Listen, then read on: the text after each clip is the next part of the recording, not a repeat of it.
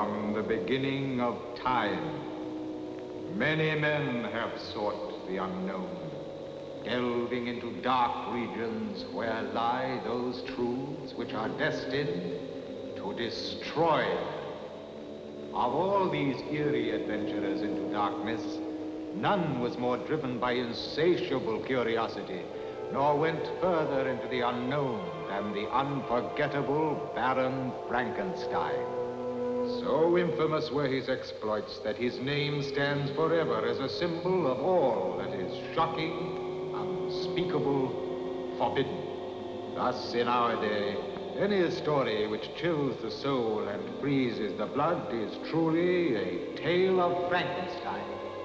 Now join us in the mystery, the excitement, and the stimulation that comes when we tell a story so weird, so dark, so harrowing, that it deserves to be called one of the many tales of Frankenstein.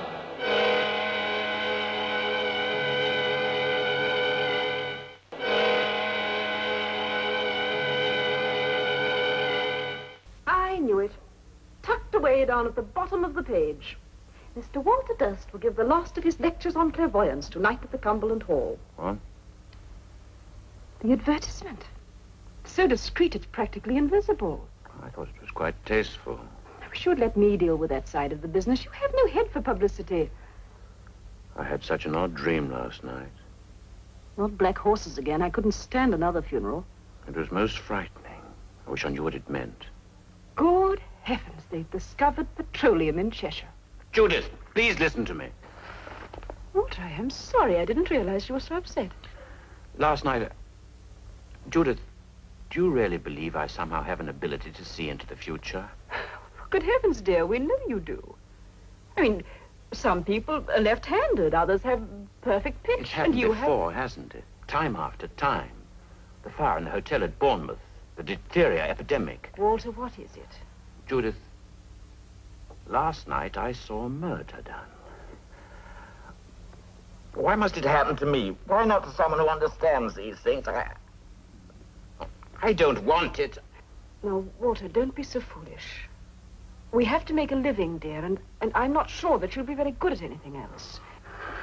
I was so frightened last night. Then why didn't you wake me? I was so sound asleep I didn't like to.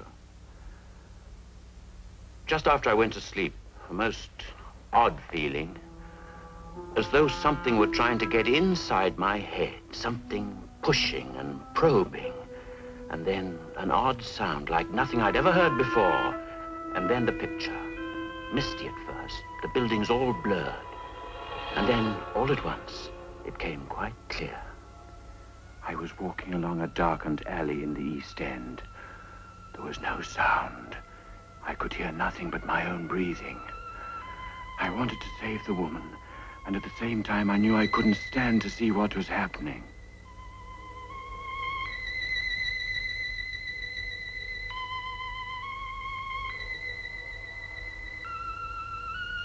Suddenly I found myself outside some horrible drinking house. I remember hearing the ticking of a clock. I knew it was important to see the time. My body floated as though it were no more than mist, and the light at the corner of the lane seemed to draw me to it. I felt as if something were guiding me, begging me to look up at the street sign. Bucks Row. I saw it quite clearly, and yet I'd never even heard of the place before. I wish I knew what it all meant.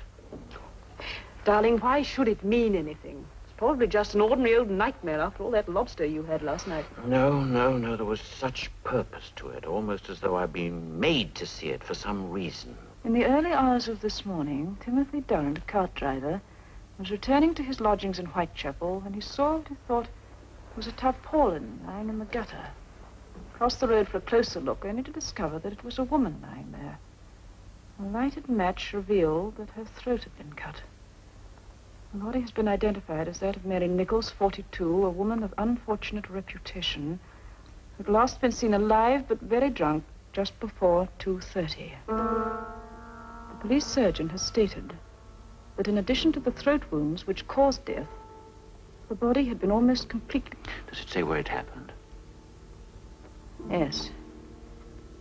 The body was found in Bucks Row. The doctor also stated that, in his opinion, the crime had been committed by somebody with considerable knowledge of surgery. Yes, the surgeon's knife, the scalpel. And moreover, it was the same person who brutally murdered Martha Turner 3 weeks ago on the night of August the 7th. An inquest is being held. All the details. Walter, you've got to go to the police. The police? There can't be any motive for killing these terrible women, so the man is probably mad. Don't you see there may be more murders? More dreams. Walter, think what it would mean if you could go to the police and tell them exactly when and where the next killing would be. No, I won't have any part of it. It's nothing to do with me. Walter, that is a disgraceful attitude. The seeing of justice done isn't merely the business of the police. It's the responsibility of every member of the community. Why, it might mean the saving of countless young lives. Oh, they were hardly young. Walter, it is your duty to go to the police. All right. I suppose you're right. As usual. And, darling, think of the publicity.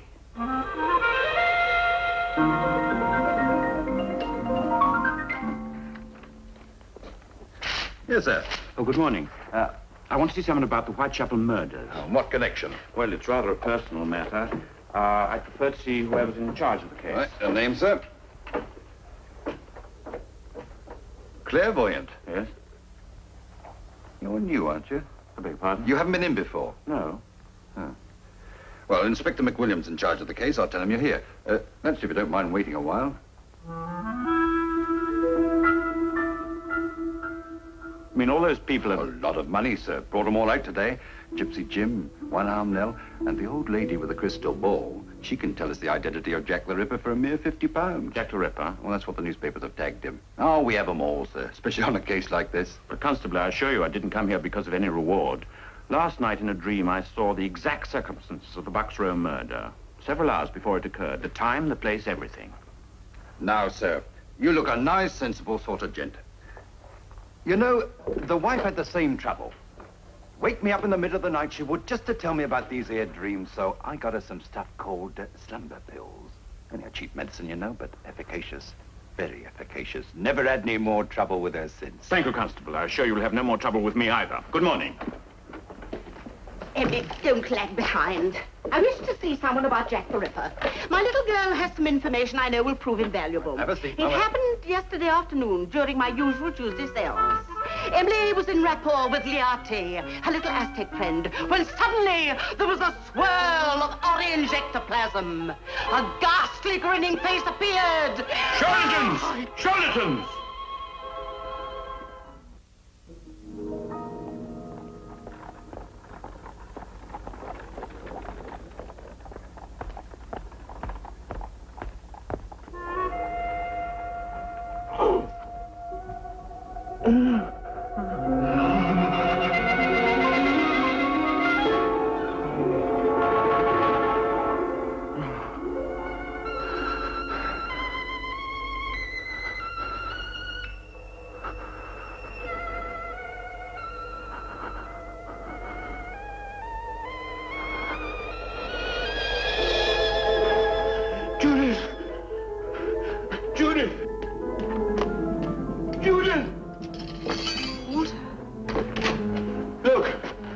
Look at my hand.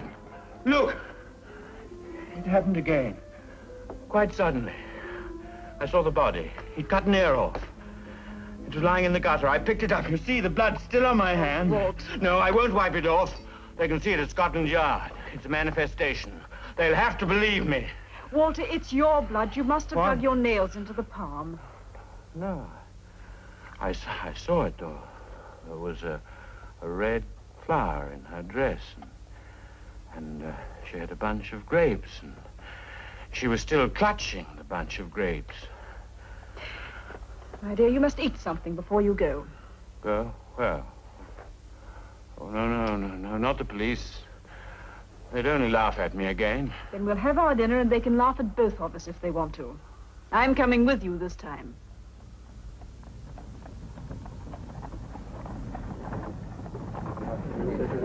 First, please, thank you. 2 pennies. Yes, madam. First, please. I think I've got some pennies. Change at Oxford Circus and take... What? He's here. I can feel it.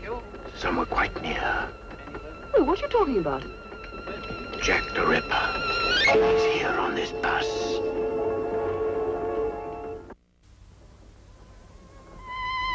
Jack the Ripper. He's here on this bus. Where? I don't know, but I can feel the vibrations. It's the same man, the man in the dream. Regent Spock. Walter, are you certain? Of course. Then we must do something. Try to find him. It's vanishing. It's fading away. Regent Spock. Walter, quickly. Oh, it's Judith.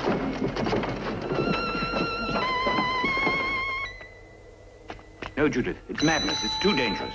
There, going into the park.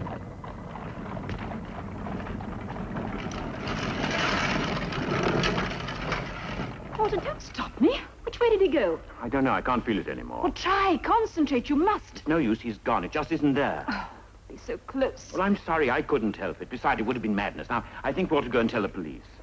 Tell them what? Why, that Jack the Ripper's in the park. They might close the gates. Walter, sometimes I despair of you. Come on, we're going to Scotland Yard.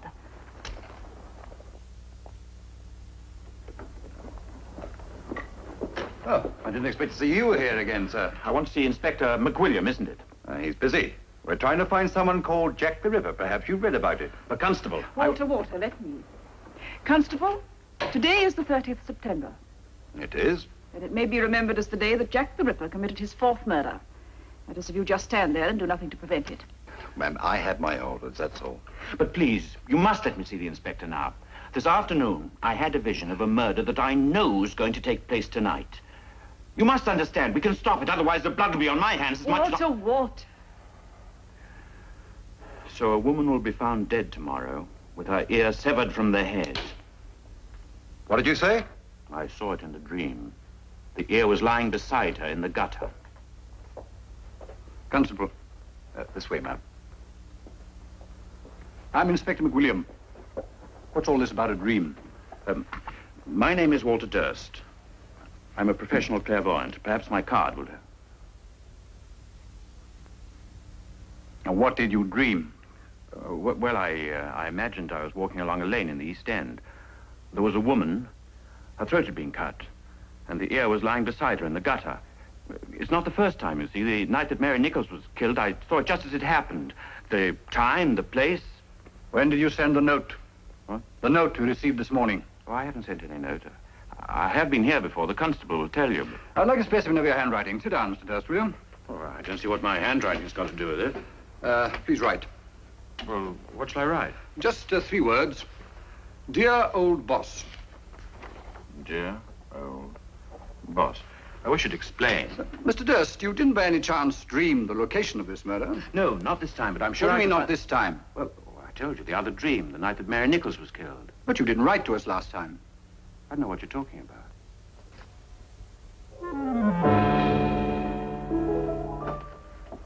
Then you must believe me, Inspector. I told you that I saw it. No one knew of this letter except the men in my office and the man who wrote the letter. Did you write this letter? No, I didn't write it. I didn't. Judith! Judith! You will be kept in custody until we can make further investigations in the morning. Please let me go. Don't you see what you're doing? That's enough, that's enough. Come on. But the woman, I saw what he did to her. You couldn't tell it was a human face. You could save her. Perhaps I have. Please. Please let me help you. All right, Constable. Well, then, God help you.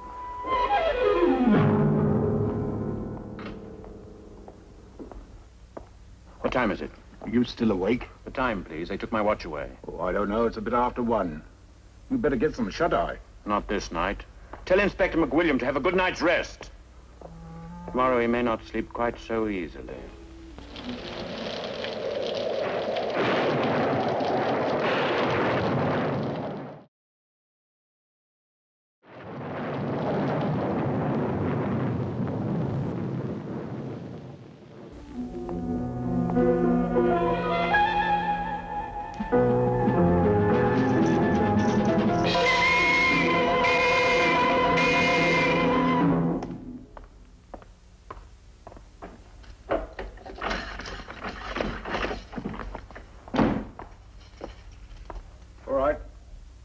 To see you at the yard.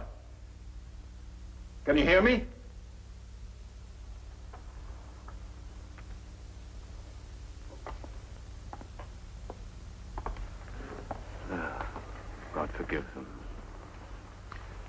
Forgive them.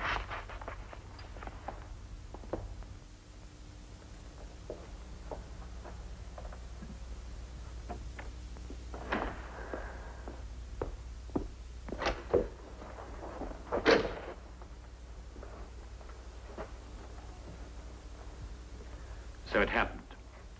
And it was in your power to save that life. 2 lives. 2 women murdered within an hour. One in a yard at the back of Berners Street, the other in an archway off Mitre Square. Both of them hacked to pieces. You were right in every detail. Every man available was on duty in the East End last night. And every suspect we had was under lock and key. It's impossible. Yet it happened. It's impossible. But you knew. How? That's a question I've been asking myself all my life, Inspector. Perhaps the answer will come later. I trust, sir, that you will accept my apologies for what happened last night. Inspector, I owe you my supreme gratitude. This was no imprisonment. It was a release. Until last night, I've been afraid of this gift I have. Ashamed because I was not quite normal. My wife had to have my courage and my convictions for me. Now I know this power was given to me for a purpose. Respect must be paid to it, and to me. I wish to heaven I'd believed you last night. Should you dream again, of course I shall act immediately. We can act now. Walter, last night? No, this was no dream. But I can find Jack the Ripper, probably tonight. This time I shan't even ask how.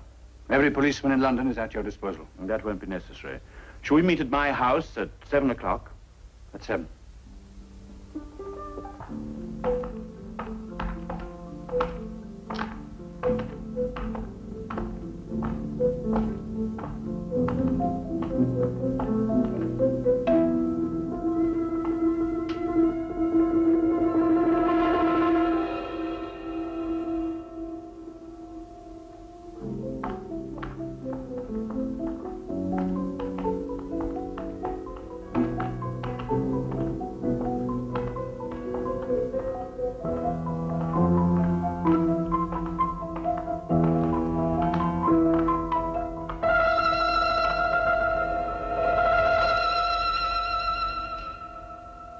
This is where the Ripper lives.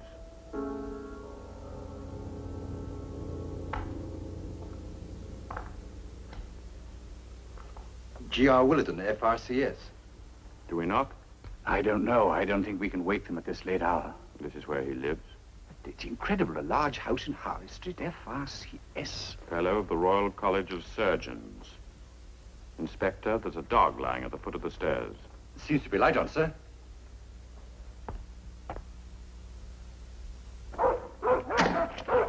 Hagen. Hagen, be quiet. Stop barking. Yes, what is it? We're from Scotland Yard. I'd like to speak to Mr. Willardon. Who is it? Mrs. Willardon? Yes? I'm Chief Inspector McWilliam, Mr. Durst. I'm sorry to disturb you so late, but we should like to ask you a few questions. I must ask you to leave. It is very late. Mrs. Willardon, this concerns the Whitechapel murders. It would be very easy for me to get a search warrant. The police? Mr. Willardon? No. My name is Hatherley. I am Mrs. Willardon's doctor. May I ask the reason for this visit? I would like to see Mr. Willardon. That's impossible. Will you come into the library, gentlemen?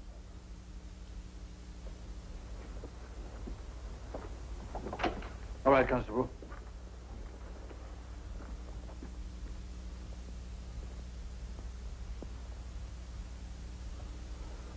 The funeral is tomorrow. I'm sorry, Mrs. Willardon. When did this happen, Doctor? Cerebral hemorrhage late yesterday afternoon. You can understand why Mrs. Willardon is very distressed. I should like to see inside. Inspector, this is outrageous. I insist you take your men and leave this house instantly.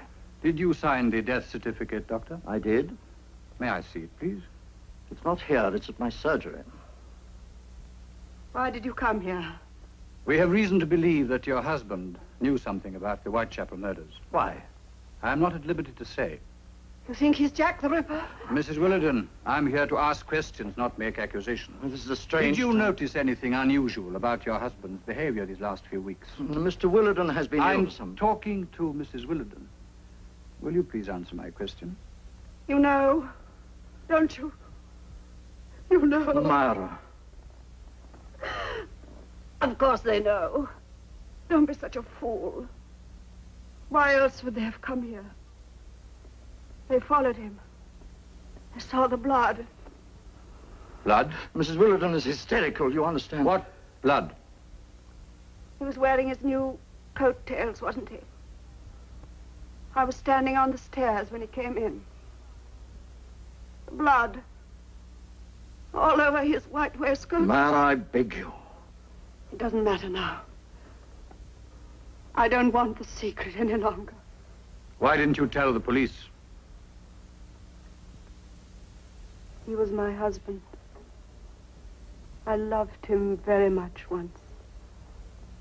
He was so gentle then. Seems quite a long time ago when he had to give up the practice. It was terrible seeing the change in him. I wonder what made him do those things. One day I heard Pagan screaming down here in the library. He wasn't allowed in here at all. When I came in, he was sitting just over there, biting at his paw. There was a hatpin right through it. He used to love the dog so much, too. And there were the bats.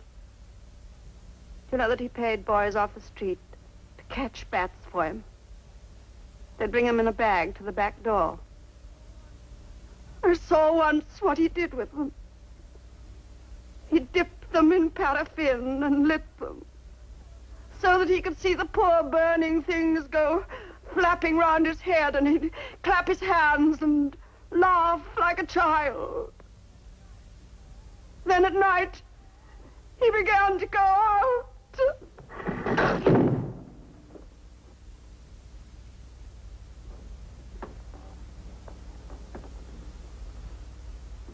So, the funeral is tomorrow? Yes, to all intents and purposes.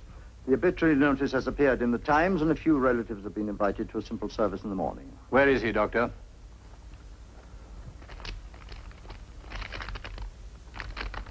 A certificate of insanity? Yes, Willardon was sent this morning to an insane asylum outside Edinburgh. May I keep this? You will find it registered and in order. You realize what this means? Yes, of course. Yes, once certified and committed to an institution, a person is beyond the jurisdiction of the courts. Not even the law can touch Willardon now. Well, there's nothing more we can do.